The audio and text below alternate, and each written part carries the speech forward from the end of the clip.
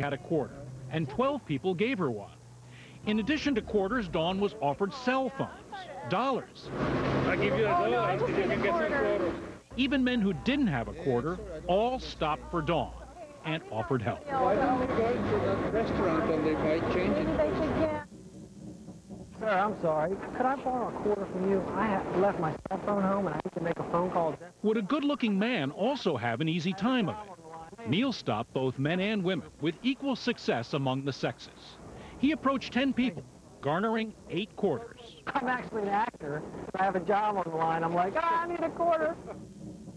Excuse me, sir. Can I have a quarter? I have to make a phone call. And senior citizen Trudy also had an easy time. Thank you very much, sir. Even a guy handing out flyers feels badly for Trudy and offers, without being asked, a quarter. In 5 minutes, Trudy was 4 for 5 when it came to getting quarters. And then there was attorney Adam, who was a man on fire. Remember, this was the task that the usually confident Adam was apprehensive about. These 3 will definitely get a quarter. It's definitely not going to be what it looks like who's going to get it for me. I'm going to have to use something else. That something else was volume. Adam approached the most people in our allotted time. 19 people in 5 minutes. Do you have a quarter? I have to make a phone call. Do you have a quarter? I have to make a phone call. And while more people ignored Adam's request than did for our other participants, he still did well.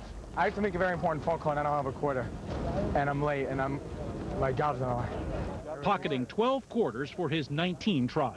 Thanks a lot. Appreciate it. But there was something else that Adam often did, as did Dawn, Neil, and Trudy, that may have contributed to their success. If you want to be successful, always include one word: because.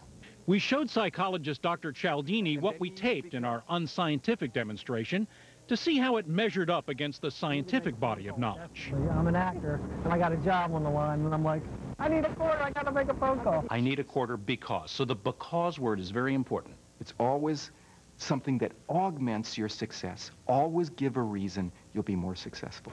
It's not just saying because that people respond to, but something else. We like the people who are attractive, who are good-looking, and we give them deference. We're more likely to succumb to their requests. But if you don't look like Neil and Dawn, don't call the plastic surgeon, because there are factors besides beauty. Studies show that just dressing well can sometimes tip the scales in your favor. It worked for Adam. I'll give you a quarter. You're awesome. You're in a suit, for Christ's sake. Bingo, and there comes the quarter. Now, she said because you're well-dressed, in effect. He's not a model, so he wore a suit and a tie. And research shows, for example, that people follow the directions of those they see who have standing and status, and a suit and tie is one indication of that. So when it came to getting change, everyone did pretty well, with Dawn coming out slightly ahead. And now, with their pockets heavy with quarters, our group went forward to their next task. Have you ever tried to get something just a little bit nicer for the same price? Over the course of a few hours, Trudy, Adam, Dawn, and Neil all checked into the same hotel and tried to get a room upgrade for no additional cost. First, Trudy. I tell you, I have somebody very important coming in, and I have to have an upgrade. 506 is 3 o'clock. Okay, they don't exist. Then Adam comes up with the most elaborate story, that he's checking out hotels to possibly bring in bigger business in the future. I'm a lawyer. We have a convention, not this January, but next January. I have to go to a bunch of hotels and pick the ones where they should stay at. So I need an upgrade. I need a nicer room. Not only did Adam come up with the convention idea, he actually called in advance and spoke to the director of sales, whose name he uses with a desk clerk. Can you contact Danielle for me? That was inspired. If you do something nice for me now, I may be able to return the favor along the line. Exactly right. That's one of the codes of conduct that we live by. You give and you get in return.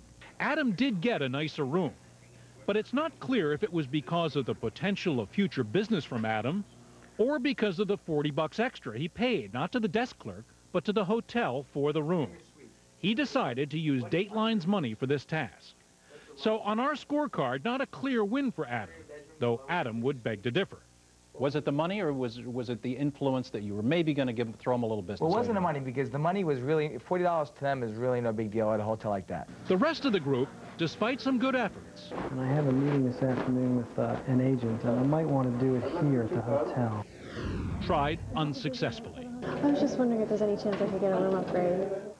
While at the hotel, we also asked for something else. Help from the concierge for the near impossible. Tickets to Saturday night's performance of the sold-out Broadway show, Lion King. Is Damon Alfonsetti here? Again, Adam has done some research, finding out the name of the concierge, and then paying him a compliment. What I was told was that you were the best in the business. He said, I've heard that you're the best, that if I ask you, there won't even be a problem because you have such great connections and so on. Does that open the door a little bit or wide open? Wide open for two reasons. Not only is it a compliment, it's a special kind of compliment. It gives this concierge a reputation to live up to. Now, is it cynically transparent, or does it work? It seemed to work because we are tremendous suckers for flattery, and compliments are the only information that is just effective when it's false as when it's true. Okay, is there anyone else you could call possibly? Anyone else possibly you could call? After 10 minutes of steady banter between Adam and the concierge, tickets appear a lost cause. But later, the concierge did call Adam, telling him he could get the tickets with a hefty price tag of $225 each. You had the tickets. It was a definite go. So in the end, Adam's perseverance paid off. But the tickets were too expensive for Dateline's budget, so ultimately he turned them down. My godson is in Hackensack, and I was wondering if you had anything available for Saturday for Lion King. The rest of our group struck out with the tickets. How much of this was luck is hard to know. Next, something we all spend far too much time doing, waiting in line. At 15-minute intervals, we separately sent in each of our group to the post office, where their mission was to get to the front of the line. Excuse me, I have a terrible emergency. Can I go ahead of you? No problem. Our senior citizen, Trudy, without even explaining what her emergency is, gets right up front. Lawyer Adam also has an easy time.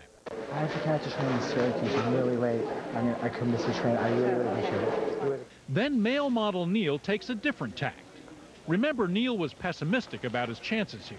I think it's tough, particularly in New York, because New Yorkers are so used to standing in line. He starts at the back of the line.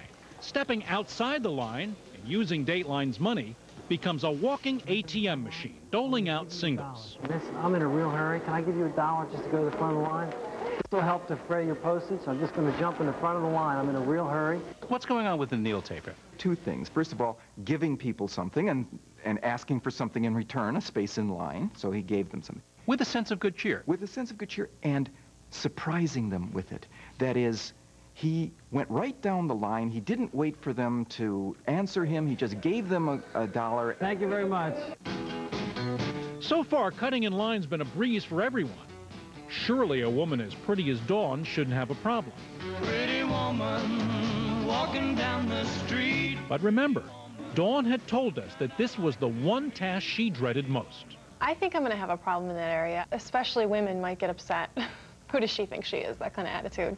Dawn, like Neil, starts at the back. I've got to catch a plane. I'm willing to pay money. Can I catch you guys in line? But as Dawn had predicted and feared, she reaches what seems to be an immovable object. I have to catch a plane. Why didn't you come sooner then? A woman who wants nothing to do with Dawn's excuses. If I miss my flight, I'm going to be out like $1,000, and I really need to get home to see my family, please. Nor Dateline's money that Dawn offers up. I'm willing to pay money. How much do you want? Oh, please. Honestly, how much do you want? Go ahead. Thank you so much. Eventually, Dawn does make it to the front, but not with the ease that Neil did. Dawn started at the back of the line. Now, was that a strategic error? It's a strategic error. If you start at the back and just give people a chance to think, wait a minute, why should I say yes to this person? Just because she's pretty? No. Hi, how are you? But being pretty did seem to play to Dawn's advantage in the electronics store. The goal? Get the best deal for a camera priced at $350. I'd like to see a beautiful day in the morning. Dawn even decides to take off her jacket to play her looks advantage to the fullest. How low can you go for me? But Dawn's also no pushover here. Best you can do? I really want to buy it today. she keeps negotiating the price and keeps flirting. So the boss could do better, right? Couldn't the boss do better? You'd make my day. You really would. You gave me $250. I could walk out of here so happy. I can. Ultimately, Dawn is offered the camera for $250. Neil, Trudy, and Adam also are sent to the same store the same day, asking for the same camera. Oh, you can do a little better than that, though. Neil ends up with a price of $260. Trudy, who had predicted success at the beginning, That's my hobby. ends up less than successful, Is this the best price you can do? only getting the price knocked down to $300. I need to get a better price, so I have to shop around a little bit. And Adam, once again, Adam seems to do it all right. How you doing? Adam Bailey. I heard your store is a really good store. First he flatters, then he builds camaraderie, I was going to say Monty Smith, but I guess. speaking Hebrew to the Israeli salesman and telling him he travels to Israel. I'm going to Israel in February. Then Adam does something else. He pulls out his ammunition, a printout with internet prices for the same camera. I got 189, 189.99, 199, 219, 227. And Adam ends up right off the bat with the same $250 price tag that Dawn had worked so hard to get. What price can you do? 250. You can't go lower than 250. Adam did something in the store. He'd gone on the internet and found best prices. Right? Did that help him? That's very good. Knowledgeable consumer here. I can't pull anything over on this person. If I do, this person might just turn around and walk away. So let's cut to the chase. Let's get down to the best deal right away. With their shopping behind them, it's time for dinner. We sent our group not to just any restaurant, but to Union Square Cafe, arguably one of the most popular restaurants in New York City, and a restaurant where over the phone we couldn't get a reservation. Each person was asking for a 7:30 reservation for 2 people. Dawn was sent in first at about 6 p.m. and was fairly confident about her chances here. I've actually gotten seats at restaurants just because they want to make the place look more attractive. Have you had any cancellations tonight for dinner around 7:30 for 2? That's around 7:30. So being first, being pretty, should work to Dawn's advantage. Really? 10:15? But not tonight. Dawn's going to have to dine elsewhere. Later, you'll find out why the reservation eludes her. Good evening, sir. 5 minutes later, Neil comes in. I just thought I'd take a shot at the table tonight. Aren't you nice? I'm sure you're full, but I thought maybe you'd have some Listen, cancellations. I love your perseverance. What time are you? 7:30, okay? And Neil, being nice and friendly, gets a table. A table that Dawn couldn't get just a few minutes earlier. I got a huge problem. Really big problem. I hear that. This is my card. Next, here's Adam with a wild story that only Adam could think of. I got a client that came from Central Europe, Montenegro. A woolly yarn about an important client from a war-torn country who will only eat at this restaurant. I lose a client. It's a lot of money in the I don't line. want you to lose your client. After about 5 minutes of looking through his reservation book, the maitre d' comes up with a spot for Adam. You're all set. Trudy's next at bat. I'd like a reservation. I have to have a reservation for 7:30 tonight, please. I tell you, it's terribly important. And Trudy gets the reservation as well. So when it comes to eating at a trendy restaurant, Dawn, the person who should have been a shoo-in, was the only one left without a table. I tried to be as charming as I could be, as nice as I could be. I smiled, I gave him eye contact. What happened? I'm not really sure what happened. It's hard to say. We wondered too. So we went back to Union Square Cafe, fessed up to what we'd done, and asked managing partner Paul Bowles-Bevan, who happened to be maitre d'-ing the night of our experiment. Dawn was the only one I refused of your 4. Paul said it's his goal to fill every table. And sometimes, contrary to what many people believe, it all comes down to timing and luck. She was just a little bit too early at that point, based on what was on my page. Paul showed us his seating chart from that night, explaining that in between the time Dawn came in, followed quickly by Neil, there'd been a cancellation. And what about Adam's approach? I just need a seating for 2. It's 7:30. I owe you my life. It was certainly unique in its intensity. But, says Paul, it wasn't Adam's approach or his made-up story that got him a reservation, but rather a mistake by the restaurant. Someone had written down the same name for 2 different tables. You might have to sit on someone's lap at 7:30.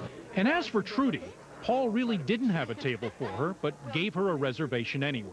By that time, my night had fallen apart. I had 19 no-shows and 21 last-minute cancellations, and I was willing to gamble, or I don't know whether inside I had just a pushover for the elderly. While Paul has seen it all when it comes to getting a table, he says there's one surefire way to make certain you won't be eating at his restaurant.